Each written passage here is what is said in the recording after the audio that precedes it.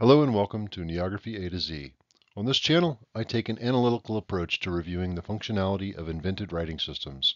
That is, writing systems that were explicitly created, engineered, or invented for a constructed language, or to be used in place of an already existing system. I also review these systems for their aesthetic appeal in a less analytical way, but relying on decades of in-depth study and work in the field.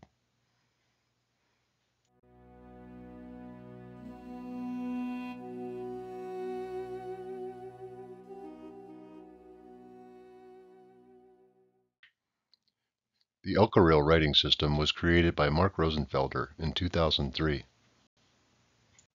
Elkaril is a non-human constructed language set in the Verdurian conworld, or constructed world, created by Mark Rosenfelder, also known as Zompist. From the website, quote, Elkaril is the language of the Elkarî of the Elkarin Mountains west of Eritald. It is the best known non-human language of Erilai. The writing system is unique in that it appears to be logographic or even totem-like, but is in fact an alphabet. The most interesting aspect of the Elkaril system is that, according to Zompist himself, it was inspired by the Chernoff faces. From the article, quote, the use of faces to represent points in k-dimensional space graphically. A graphical method of representing points in k-dimensional space is presented for consideration. The object is to represent multivariate data subject to strong but possibly complex relationships in such a way that an investigator can quickly comprehend relevant information and then apply appropriate statistical analysis. The method consists of representing a point in k-dimensional space by drawing a face whose characteristics are determined by the position of the point. A sample of points in k-dimensional space is represented by a collection of faces. End quote. This system is interesting as it shows how the human mind perceives data on a human face. To summarize or paraphrase in a mildly simplistic way the article, humans are already very good at distinguishing subtle differences on faces, so that subtlety can then be utilized to convey nuanced meaning. Zompist has used this idea to convey phonetic information in a sort of, quote, syllable per face, end quote, type of system. Now we'll take a look at functionality. The key to distinguishing consonants are the subtle additions made to the distinct shapes. Voicing is indicated by a line above the brows or below the mouth. Implosives are indicated by two lines. For finals, one of the additional lines can be used to open the mouth. Fricatives are indicated by drawing hair on the top or the bottom of the head. Vowels are also indicated by the shapes of the eyebrows and the mouth.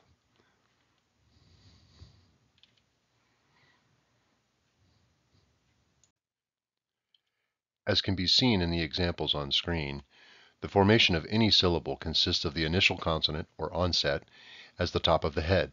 The vowel, or nucleus, is indicated by the face, specifically the eyes, nose, and mouth. And finally, the lower portion of the face, namely the chin, indicates the final consonant, or coda. This CVC system works similarly to Hangul or even Mayan. Additional information is marked around the basic CVC. This includes prenasalization, vowel length, affixes, and grammatical information. Interestingly, vowel length is specifically marked by enlarging the eyes, almost as if to show intensity. Some glyphs result in disyllabic words as a result of various affixes that include location suffixes, such as eb, meaning on top, id, meaning middle, og, meaning bottom, and they are shown by drawing a bar with the appropriate section highlighted, e.g. by enlarging it. The 1/2 suffix, if, is drawn as a bisected bar.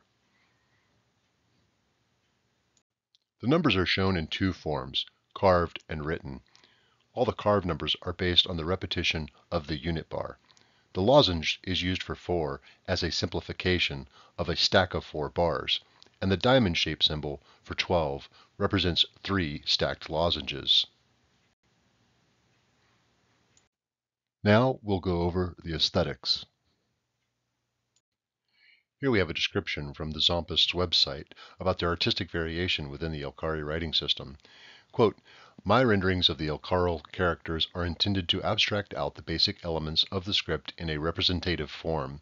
In practice, a bewildering variation exists. The Elkarîl use their script decoratively and love to elaborate the characters as much as their considerable artistic skills allow. A bare minimum is to use more representational heads or to stylize them in various ways. This is hinted at in the graphic at the top of the page, showing the word Elkarîl as a carved bas relief. The Elkarîl most admire texts where the art enhances the message, either reinforcing it or contrasting with it. The faces generally look a bit fierce and intimidating, but expressions and features can be modified to match the reference, e.g., the word Murtani is usually drawn as the face of a Murtani. A person's name may be a portrait of the person. Things said by someone may be given the same treatment. Faces may be made uglier if they refer to unpleasant things. A battle commemoration may show the faces armored and scarred. Occasionally, entire bodies are drawn, sometimes uniform, more often in varied poses and costumes. This provides an opportunity to introduce props or clothes which complement the text. Sometimes the figures even act out the events referred to by the text, or comment on it with hand gestures. Though the fullest elaboration of the script is architectural, carved in stone or wood, it can be drawn or painted as well. Fonts have been created to allow printing, but the Elkarîl do not like printed books very much, as they do not allow much differentiation of the characters. Wood block printing, with each block of text carved as a unit, is acceptable." End quote. The uniqueness and complexity of the Elkarîl system mean that it is difficult to reproduce. As such, the fans of Zompists' work haven't reproduced it in any significant ways. There are minimal examples on Zompists' website and no real fan art to speak of. However, this script, by utilizing the scientific principle of pareidolia, has tapped into how the mind processes and perceives information, making this script aesthetically appealing and functional within the context of the con world in which it is set.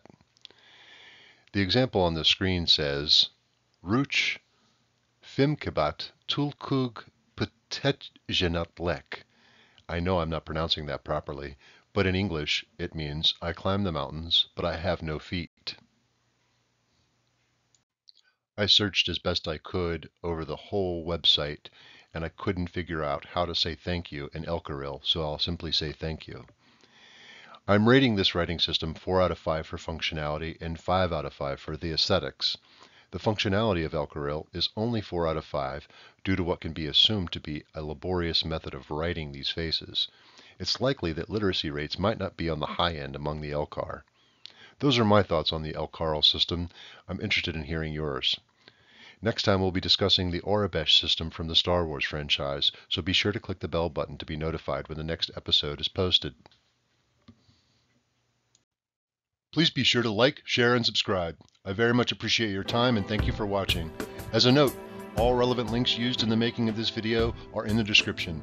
All information is the property of its creators and is openly available online.